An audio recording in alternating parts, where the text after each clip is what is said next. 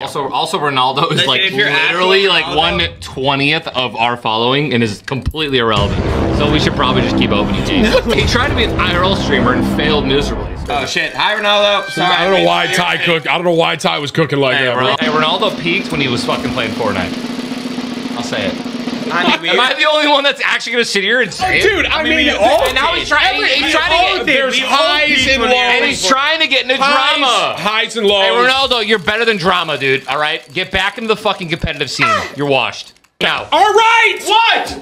I said what I said. Shut up. I said what I said. Shut up. Shut up. Holy shit. Holy fuck.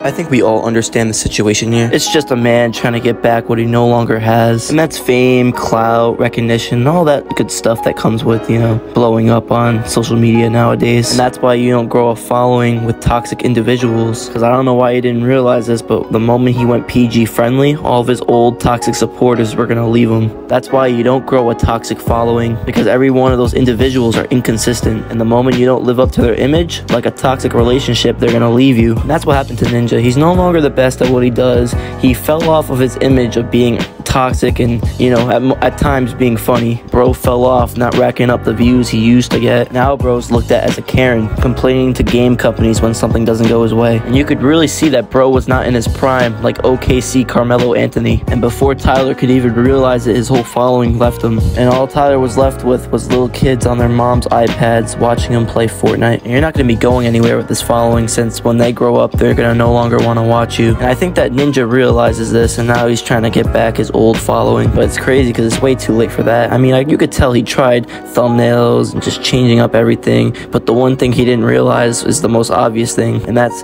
people separated Tyler from when he was in his peak from where he is now, calling Tyler from when he was in his peak the old Ninja, when he was Ninja Hyper. Now, like I said, he's looked at as a Karen. So that's why I believe you're gonna start seeing clips of Tyler being dramatic and overly toxic, trying to get back that feeling he once had when he was blowing up on social media, like someone with a drug addiction. Because you can tell bro is so obsessed with the numbers and the money that came in, and that all he wants is that feeling to come back. But that feeling will never come back to him, since he missed the opportunity. He was so caught up on getting as much money as he could, he forgot about the one thing that was important, and that was the viewers watching you. Because these famous people, they look at the people watching the videos as fans and not as supporters. And like every artist that fell off, or like a movie studio going bankrupt, the moment the audience isn't engaged with your product, your career's over. And it's funny because you can tell when it all started. It all started when Ninja went to Mixer. Because, you know, it was just a cash grab. He wasn't trying to start a community like Aiden Ross is on Kick. Instead, Ninja saw the contract and he saw that it was a big number,